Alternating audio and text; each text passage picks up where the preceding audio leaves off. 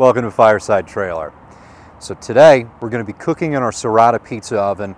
So we're really going to be highlighting the versatility of this oven. You can change temperatures in a short amount of time. So we're going to go from high temp to a lot lower temp. So sit back and enjoy the video. We're going to start with our bread since we'll be going from high temp recipes to lower temp recipes for today's cook. We're going to roll it out flat like a pizza and then let it cook and rise until we get a nice loaf that's great for tearing pieces off to nibble on.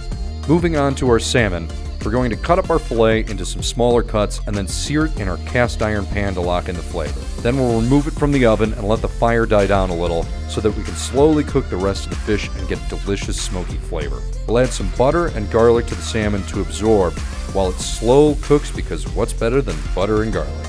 Next we'll be moving on to the asparagus. We want a little more heat in the oven, so we'll add a few small logs to the fire to get the temperature up. We'll melt some butter in a pan and then add the asparagus and stir while it cooks. Now it's time to plate them and serve it to your guests. While everyone is enjoying the first course, we're going to be busy making our dessert pizza. We'll roll out the dough and dock it because we're going to cook the dough by itself and add the toppings at the end so that we don't end up with smoky chocolate. Once our dough is cooked, we'll add lots of gooey Nutella, chopped Andes mince, and crushed nuts, and all we're going to do is finish the pizza by doming it to heat up the toppings so they all run together.